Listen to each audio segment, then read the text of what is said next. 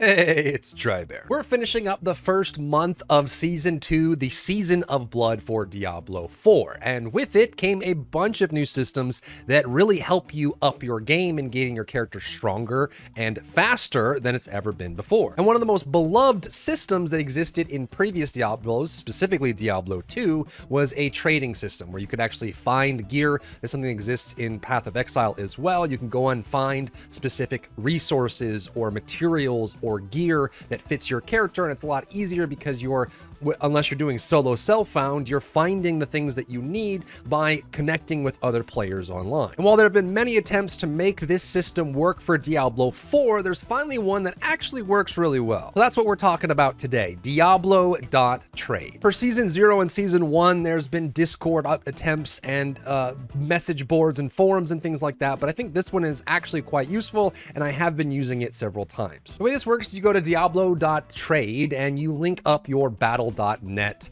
account. And there is the first question you're going to ask is that safe? Can I share my information? And they're quite confident that you have the OAuth there. If you do have an authenticator on your account, I wouldn't have any worry about connecting your BattleNet to this site. Everything seems to be fine. And if not, you kind of just want to pay attention to it. But in general, this makes it very easy to trade with random people all online that might have things that you want to buy. So once you link your battle.net account to this, you can then just use this website to contact them directly without even copying it into game. And you can find tons of stuff to pick up. Now, it's important to note that you can't trade anything legendary and above in the game. So legendary items, unique items, those are bound to your account. You cannot trade those to other players. But what you can trade is yellows that might have really good rolls on the stats. And most importantly, for Season 2, you can buy and sell the materials that you need to summon the bosses in the endgame. So the exquisite blood that summons Zir, the mucus slick egg and the shard of agony that summons Duriel, the living steel that summons Gregor, the malignant heart that summons Varshon,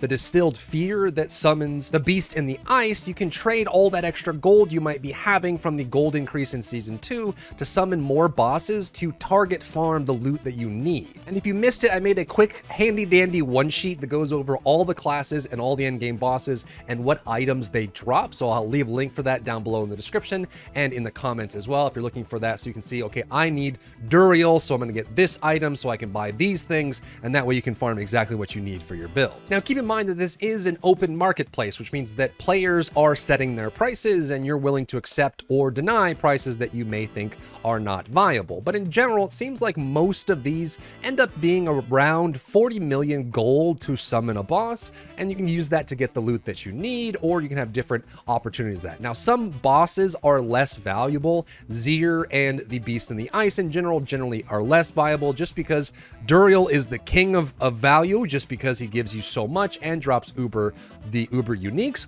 And on top of that, the shard of agony and the mucus slick egg are coming from Varshon and from Gregor, and they summon Duriel as well. So anything that gets you closer to Duriel is going to have more value overall. So once you log into the website, you can go to search for items. You can go over to consumables tab, and you go down here to boss materials and select the boss materials that you're looking for. The next thing you want to do is you want to set a range of prices that you're looking for or quantities that you're looking for, and you hit search. You do want to pay attention to how long ago the listing was made. Some of these are super fresh. Someone just made it, which means they're probably still online and waiting for someone to buy or sell. And make sure you do filter by request type, want to buy, want to sell, so you don't make the mistake that I made, which is message people that are wanting to buy and see if they want to sell to you, even though they're looking to buy as well. Then just pay attention to whether or not they're online right now, so you can give them a message, and you can actually choose to message them through the website itself. So hit contact, go up to the message, hit send message. You can choose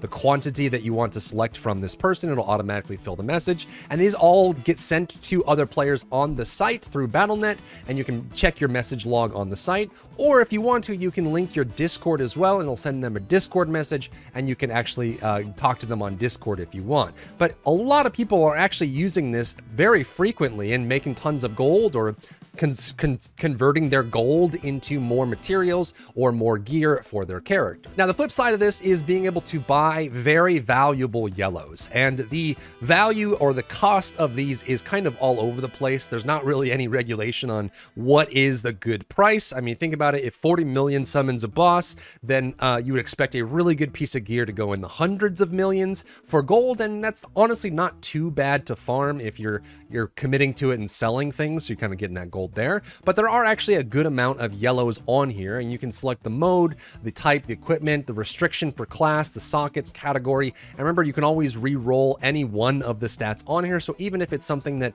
drops with a Barbarian stat on it, you can re-roll it on your Druid if you need to, if the other 3 stats are still really good. And you can come down and set the item power range, the price range, the level required on it, and you can also add an effect group, which is a stat that you're looking for on the item. Say you want critical strike damage with bone skills and you want to have a minimum amount on that for a specific ring, you can set the slot there and look for it. And if you're paying attention to this marketplace regularly, you can actually find some really good deals. There are people that jump on here that want a quick sale. They don't want to, you know, they're not trying to nickel and dime. They just want it gone. Get it out of your inventory. My stash is the size of a backpack anyway, just get rid of it. And they'll put very low prices on these. And because it is an open market, you can end up benefiting greatly from that. So this goes well beyond just typing in trade chat, hoping to find something from someone else. There's actually a tool that works that allows you to find yellows and find materials and consumables to make your Season 2 experience even better. You can even use your main character that's good at farming right now to farm gold or materials and sell them,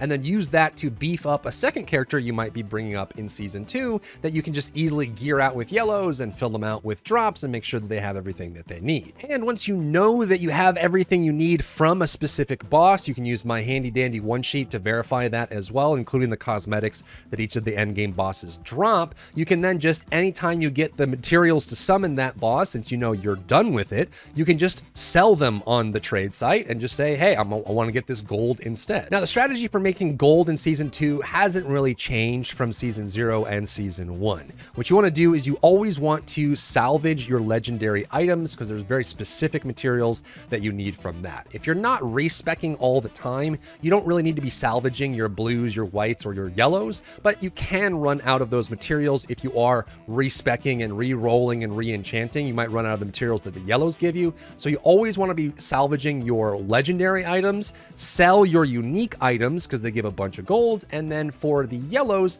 I would just sell them to a vendor to make gold. So just mark everything, salvage the legendaries, sell everything else to a vendor. And if you're doing this regularly, making sure you pick up everything that you find and you sell it, you should actually be very quickly able to farm the materials to summon bosses on your own, farm gold that you can use to buy more materials to farm more bosses, or farm gold to buy perfectly rolled yellow items that fit your build just right. But this is another resource that has come available for people that may not be using it right now in Diablo 4 that makes their Season 2 experience even better than it already was compared to past seasons. So I want to make sure that everyone was aware of it. Let me know what you think about using this down below in the comments. If you found value in today's video, leave a like down below, leave a comment for the algorithm to help this video get seen by more people, and don't forget to check out my other channels for other content and other stuff and other things.